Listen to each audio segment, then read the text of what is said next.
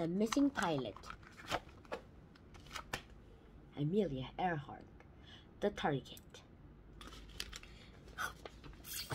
Hi guys, welcome to a new episode on the channel. Today we will be talking about Amelia Earhart and the mystery of the Pacific. So let's get started.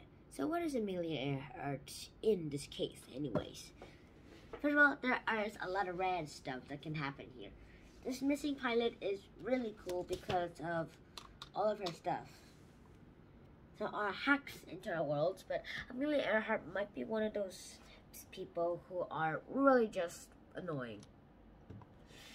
Things are looking up nowadays since Amelia Earhart is gone, but not that much. A lot of people are still inspired by her. And one thing that I will be really certain that will actually happen is that she will never be forgotten until the end of time, until the end of the human race, or characters continued on by alternate dimension of Amelia Earhart, who survived and is actually one of those theories. There is a script.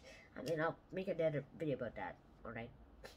There's a lot that can happen in this world, but however, there are ways of doing this. Shifting realities might be real, but they aren't really. But usually it's just because they're dreaming. This is how they really cool into their missing pilots. Pilots might be in the world that we'll get, and there is only one reality that we'll only get. We can't just like make up all series and then actually one of the series actually exists in one of the other universes, and another one just exists in another universe, and another series exists in. Okay, you get the point. All right, you get the point. That's how it works. But I will have to be making another video about the multiverse. Another video, so just check that out.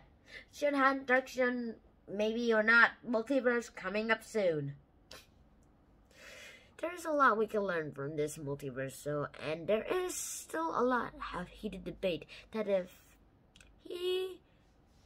this will probably happen. Oh, and also the Stephen Hawking Darkshin is actually cancelled this year, so sorry about that.